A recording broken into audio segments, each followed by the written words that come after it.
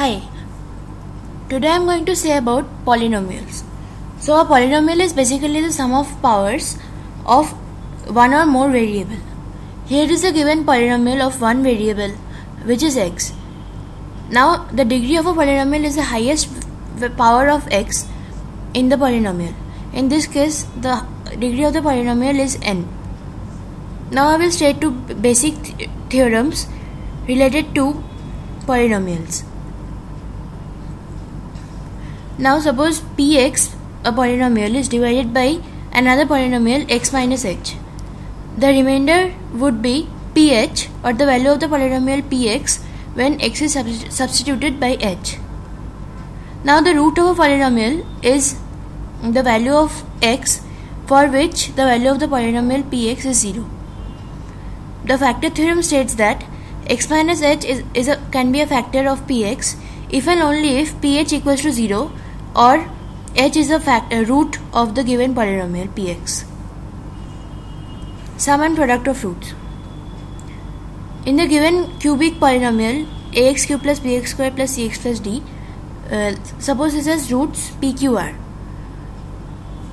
We see that the sum of the roots taken one at a time is negative of the second highest coefficient of the second highest power of x by the coefficient of the highest power, which in this case is minus b by a.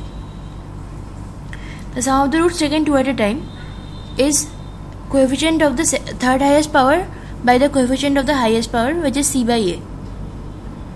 The product of the roots in cubic equations is the constant term, negative of the constant term by the highest coefficient of the highest power, which is minus d by a in this case. This is applicable for any polynomial of n degree. Hi, today I am going to speak about polynomials. A polynomial is basically the sum of powers of one or more variables. Here is a given polynomial of one variable.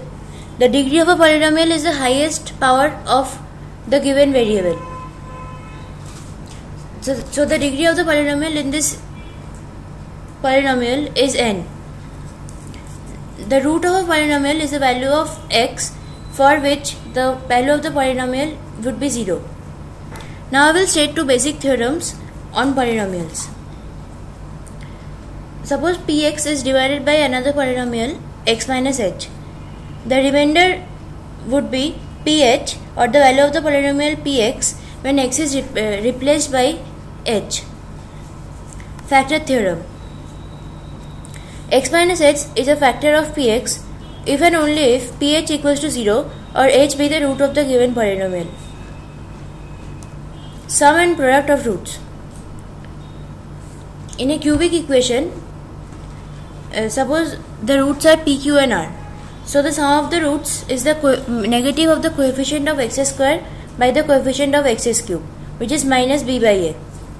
Sum of the roots taken two at a time, or pq plus qr plus rp, would be c by a, while the product of the roots would be minus d by a. This is applicable for any polynomial of n degree.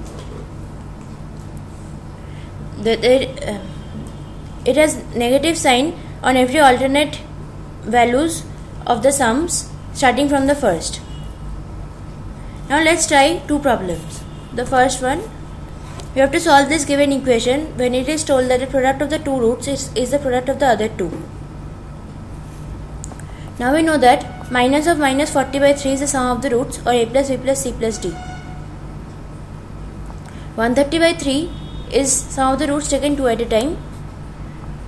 Minus of minus 120 by 3 is sum of the roots taken 3 at a time, while the product of the roots is 27 by 3.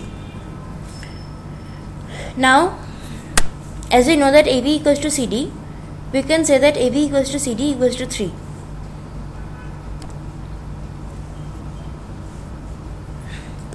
Now we have this given equations, a plus b plus c plus d is 40 by 3, while 130 by 3 is a plus b into c plus d plus ab plus cd. Now we know that AB and CD are 3, so replacing AB and CD by 3, we get a plus b into c plus d as 112 by 3. Now taking a plus b as k and c plus d as l, we see that from the first equation k plus l is 40 by 3, and from the second equation kl is 112 by 3. Solving the equations, we get k is equal to 4 and L is 28 by 3. Now again, as k is a plus b and ab is 3, we get that a plus b equals to 4 and ab is 3. Solving them, we get a is 1 and b equals to 3. Similarly, we can solve for c and d, getting c as 1/3 and d as 9. Thus, we get the 4 roots of our given equation. Now let's move on to the second problem.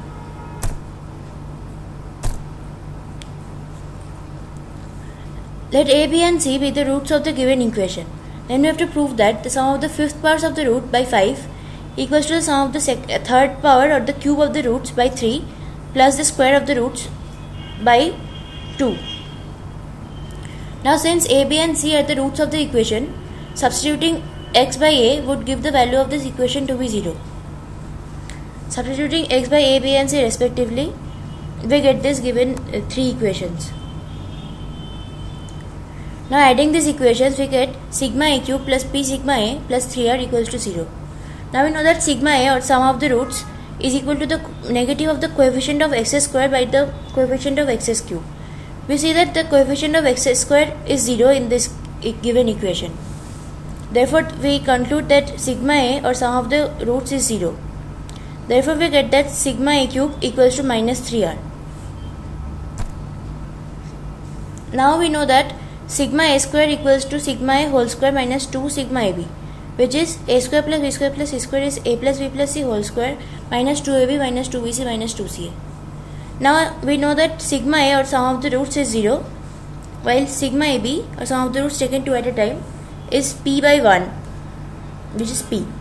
Now minus 2 sigma ab is minus 2p. Therefore the value of the sum of the squares of the roots is minus 2p. Now multiplying the given equation by x square, we get x to the power 5 plus px cube plus 3x square is 0. Substituting x by a, b and c respectively and adding them, we get sigma a to the power 5 plus p sigma a cube plus r sigma a square equals to 0. Now we know that sigma a cube is minus 3r while sigma a square is minus 2p. Substituting them, we get the value of sigma a to the power 5 as pr. Now we see that 1/5 of 5pr equals to 1/3 of minus 3r into half of minus 2p. Substituting 5pr by sigma a to the power 5 and minus 3r by sigma a cube and minus 2p by sigma a square, we get our given expression. That is 1/5 of sigma a to the power 5 equals to 1/3 of sigma a cube plus half of sigma a square. Thank you.